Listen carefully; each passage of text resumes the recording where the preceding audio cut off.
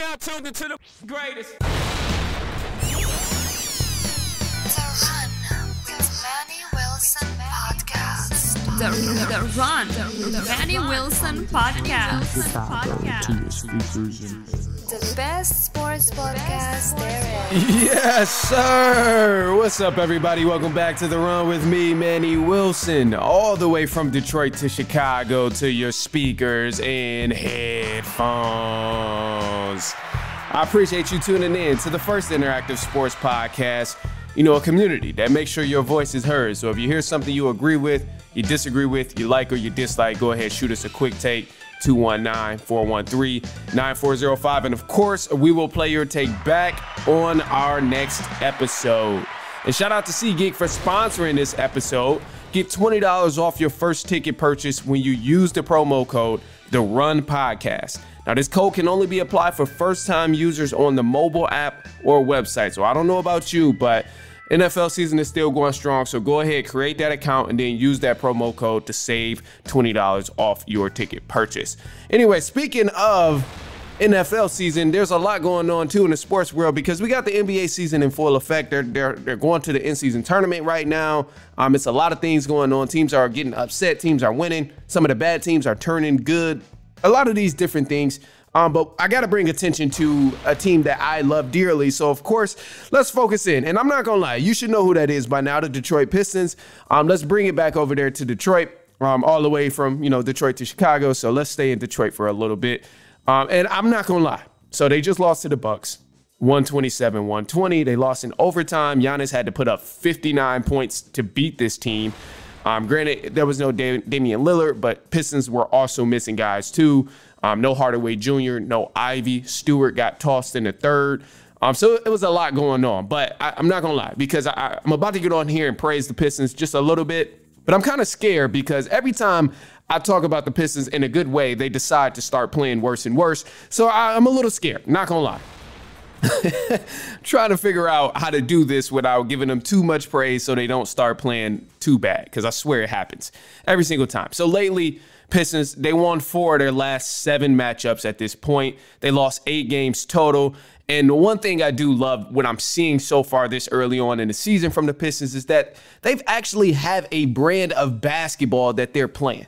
So now it's not a Pistons team who's slept on, who's bad, who's not going to really play hard. They got one guy you got to worry about.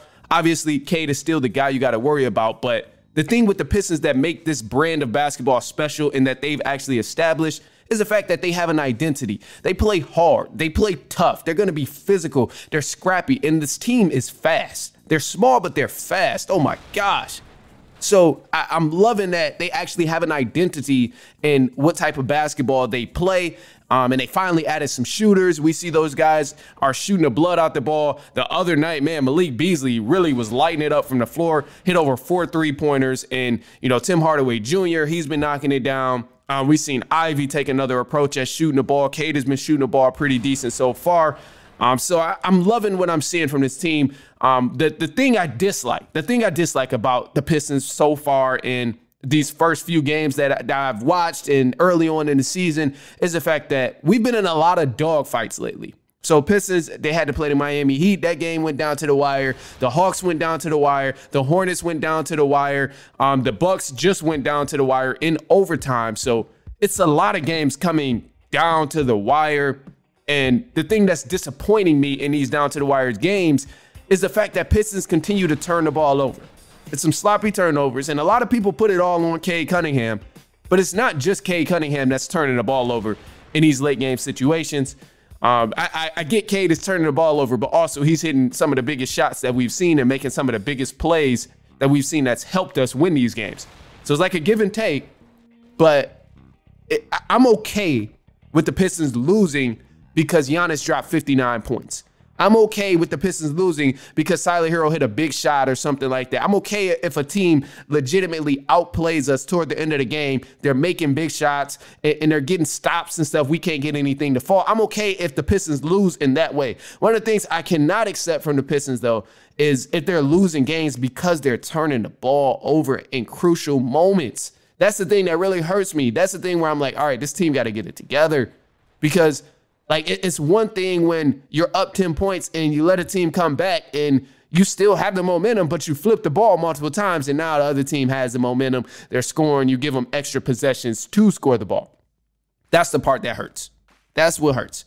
So I would say that's the area they have to clean up in if they're seriously looking to become a playoff team. A lot of people right now are saying like, oh, Pistons, they going to make the play-in. They going to make the play-in. Yeah, I feel like they going to make the play-in too, but let's be honest, bro. To me, that's expected that they make the play-in in this trash Eastern Conference, bro. Like, let's be real, man. Let's raise the standards just a little bit higher, and let's just say playoffs. Let's get to the playoffs, because play-in this Eastern Conference is easy. If the Pistons don't make it to the top 10 seed or a 1 through 10 seed, come on, man.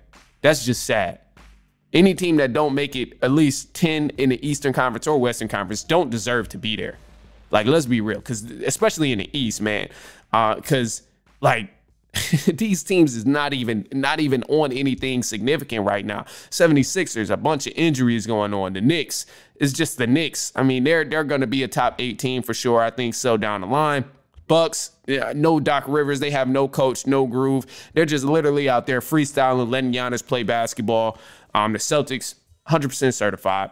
Can agree with that for sure. Heat been wishy-washy. Cavs, they're balling for sure. But out of those 6 teams that I've just named, you still got 4 extra slots for teams to make something happen. So I'm like, no, man, playoffs got to be the new standard here.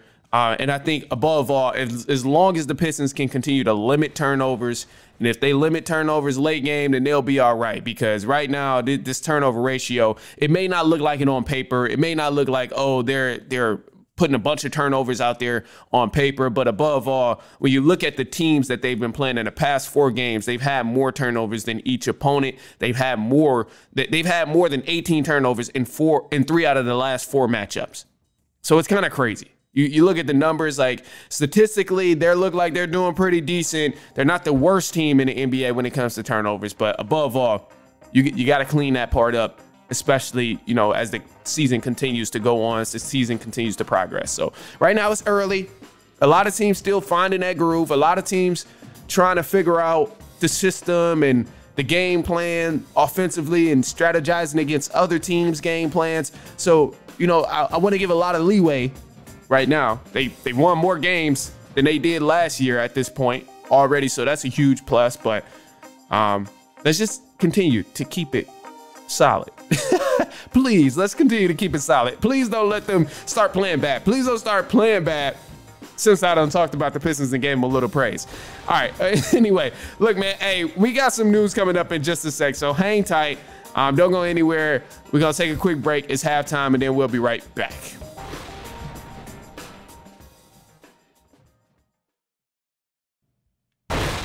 All right, let's get into it, man. Some news for the run. Let's start off with some college football, actually. So college football, you got a couple of matchups. That's going to be nice for this weekend. I think it's week, 12 for college football. So season's going on. Ohio State, they're going to be taking on Northwestern. Texas, they'll be playing Arkansas. Colorado, they're ranked in the top 25. This is going to be a good matchup between them and Utah. They got the early game.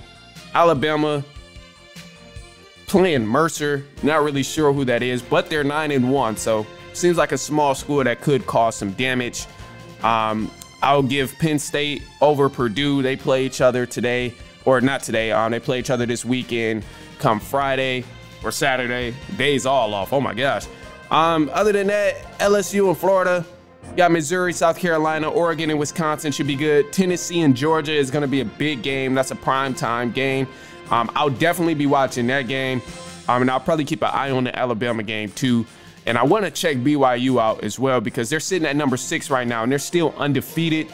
So I'm expecting to see them beat Kansas as they play that late game this Saturday night. However, let's go ahead and keep going with the different rankings that's here. I know I gave them to you earlier this week, but just as a reminder, Oregon is at number 1, Ohio State is at number 2, Texas is at number 3, Penn State number 4, Indiana is at number 5 right now. Indiana is still undefeated. Oregon is still undefeated. Another team that's undefeated, BYU, and then that is the last of the top 12 teams that's undefeated so far in college football. Maybe that could change this weekend, who knows, but you got to look out for them undefeated teams because a lot of people are so quick to say, oh, they got an easy schedule, they're not playing anybody. But I'm like, bro, to keep that momentum rolling week after week, to win 11 straight games, 9 straight games, 10 straight games, that's no easy work, bro. That's no easy work. If it was easy, you would see a lot of different teams have those same records. But with that being said, it's only 4 of them in the top 25 or 5 of them in the top 25 because Army is in there too. But anyway, man, look, some NFL games that's going to be good this weekend. I definitely want to go ahead and bring that up because we got a lot of different things happening in the NFL. Chiefs are still undefeated right now. And man, nobody can seem to beat them. And it's really looking kind of realistic that the Chiefs may actually go on to be the first team to have an undefeated season all the way through like 17 weeks, 18 weeks, because man, they play the Bills. If they beat the Bills this weekend, I'm pretty confident that the Chiefs are going to end up, you know, not losing a game this season. Because after that, they got the Panthers, Raiders, Chargers, Browns, Texans, and then the Steelers will be a good one, but then the Broncos once again. So we'll see, man. But the Chiefs still undefeated. They're rolling strong right now, and shout out to them, man. That team has been getting it done a little bit by luck, but still 9-0 at the end of the day.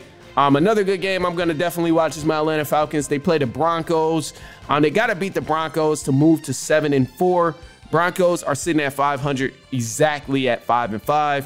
A big rivalry game is happening between the Green Bay Packers and the Chicago Bears. The Bears did fire their offensive coordinator, so people are hoping that we see a new look for this offense led by Caleb Williams on the field. Lions play the Jaguars, should be an easy win for Detroit. Vikings and the Titans should be easy for the Vikings. Dolphins, Raiders, I'm expecting the Dolphins to win this game. Rams and the Patriots, I'm going to pick the Rams to win that right there. Then the Browns and the Saints, I think the Saints are going to win this game, but this is kind of a matchup of the sorries. Then you got the New York Jets and the Indiana Colts. I'm going to go Colts to win this game by surprise. Ravens, Steelers, let's go Steelers to win this game. This is about to be a battle here. Then you got Seahawks and 49ers. Oh, man, this is a battle right here. But I think I'm going to go ahead and give the dub to the 49ers because they are at home and they have Christian McCaffrey back. Bengals play the Chargers. Bengals are going to win that, in my opinion. Just an early bold prediction. And then the Texans and the Cowboys, I'm going to give that dub to the Texans on Monday Night Football. And then tonight for Thursday Night Football, you got the Commanders versus the Philadelphia Eagles.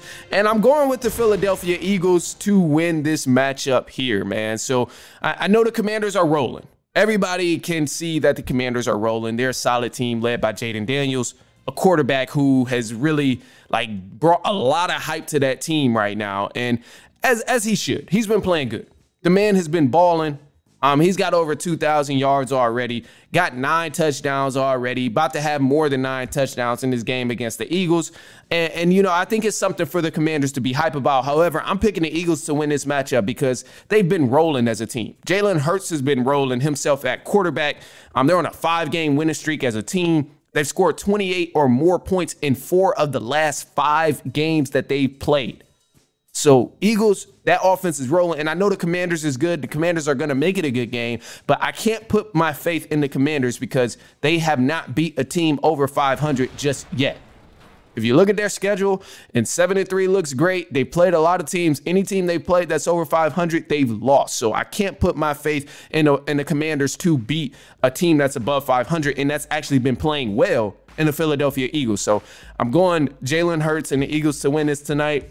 I haven't put anything down to solidify it, and I probably won't put it down to solidify that the Eagles gonna match it up. But this is who I think is gonna win because, man, Commanders are good, but Eagles, man, they've been locked in. They've been locked in so far. So I'm going with them to win this. Anyway, look, I'm gonna say this, dog. I'll go here. I'll go here, and I'll switch it up just a little bit because although the Commanders are good, I just want to take a look into their schedule so you can understand what I mean by they haven't really played anybody like that's worth being super hype about. Winning in the NFL is hard, and I understand any win is a good win in the NFL, but I just want to look and explain the teams that they've been playing so far so you can kind of catch my drift of what I'm talking about, because they played the Buccaneers early on to open the season. They lost, then the Giants, the Bengals, the Cardinals. Bengals were still under 500. They're still under 500 right now as we speak.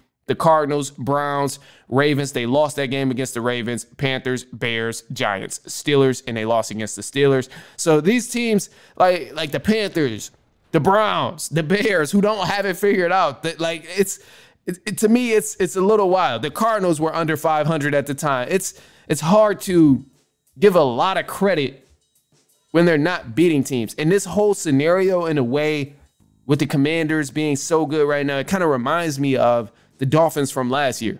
Last year, the Dolphins were a hot team, had a lot of hype around them, but yet they didn't play anybody. Anytime they faced a team that was above 500, they lost. And that's exactly what the Commanders are doing right now. So that's a huge reason why I'm going for the Eagles. And I look at the Eagles' schedule. They haven't had the toughest schedule either. I will admit they haven't been playing the toughest teams either, and they've been early on in the season. It was kind of some sloppy football. It was some struggling football, but the way they've been playing lately, within the past 3 to 4 weeks, taking advantage of these bad teams and these bad matchups that they've been playing, I feel more comfortable, putting my faith in the Eagles to actually win this game. So I'm gonna leave it there. Other than that, man, look, I appreciate you for tuning in. I'm excited for this Thursday night matchup. I'm gonna cook up a parlay. I'm not going to share it because I don't like people telling my bets. I just feel like if you lose after something I've told you about, man, I don't know. I feel bad. I feel bad about it. So I'm not going to do that at all. One of the last things, too, is, this is going to be a fun game, but I'm going to leave y'all with a positive note. The positive note here is just going to be work hard and then set a new standard to work even harder. Like when you're trying to accomplish something, sometimes that same old routine don't get it done. And sometimes you do need to spice up that routine and crank it up another notch. So that's why I say work hard and then set a new standard to work even harder, because eventually you're going to get there. You keep staying consistent. You keep working hard. Eventually you're going to get there. So I'm going to just leave it at that, man. Other than that, look, man, I appreciate y'all for tuning in. I appreciate you for kicking it with me. Leave us a quick take on our voicemail line, 219-413-9405, especially if you about to check out this Thursday night football matchup between the Eagles and the Commanders. Let me hear your thoughts on that game, because of course we're going to talk about it come Monday. So yeah, shoot us a quick take, and of course we'll play it back on our next episode come next week. But for some of y'all, it's going to be the weekend. For some of y'all, it's just a Thursday like it is for me. But whenever you check this out, man, I appreciate it. Of course, send this to a cousin, a brother, an aunt, a niece, a nephew, a coworker, a friend, a spouse, your side partner, your side piece. Even though you shouldn't be having no side pieces, I'm not condoning that at all. I'm gonna leave y'all with that, man. I've been talking too much already, so I'll be out, man, later on next week, and I will see y'all later on come Monday. So, all right, I'll see y'all so on and so on and so on.